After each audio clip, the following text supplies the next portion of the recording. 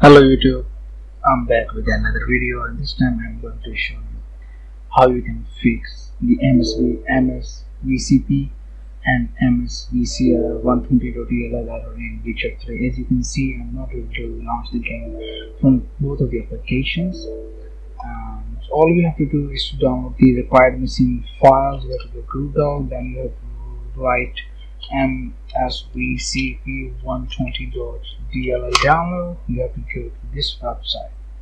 Okay, now you have to download the file according to your system configuration. I have 64-bit operating system. Let me show you. I will go to my settings, all settings,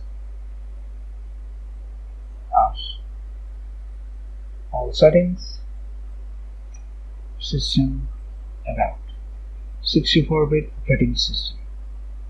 You can see 64-bit operating system. So I will download both of the required files. 64-bit operating system, MSV. You can see 120.dll will be downloaded in 3 seconds. 10.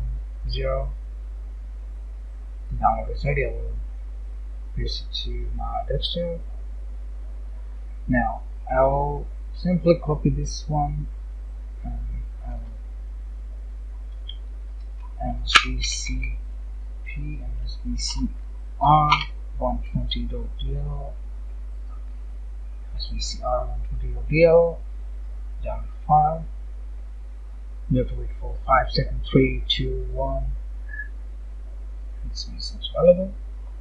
Now, what you have to do is to follow these simple steps. Okay, as you can see, we have successfully downloaded these two files. MSVCP and MSVCR.dll. Now you have to go to C, Windows, System 32, and here you have to simply paste these two files.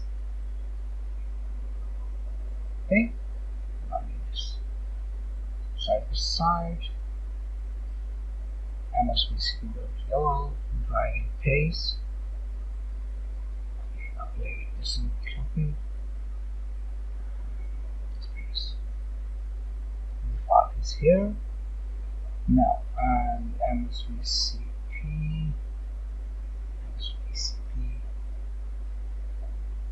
this is the MSVCR file. Okay. MSVCR.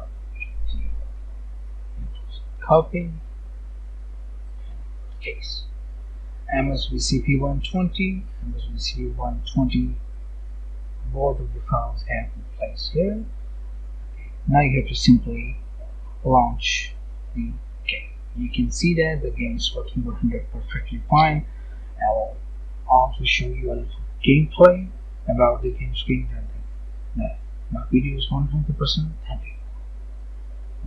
Wait for the launch of the game. I can see that my PC is loading because I can't show you my PC loading screen, but it is launched. You can see that the game is working 100%. Please make sure to subscribe my channel and please share this video with your friends. Thanks so much.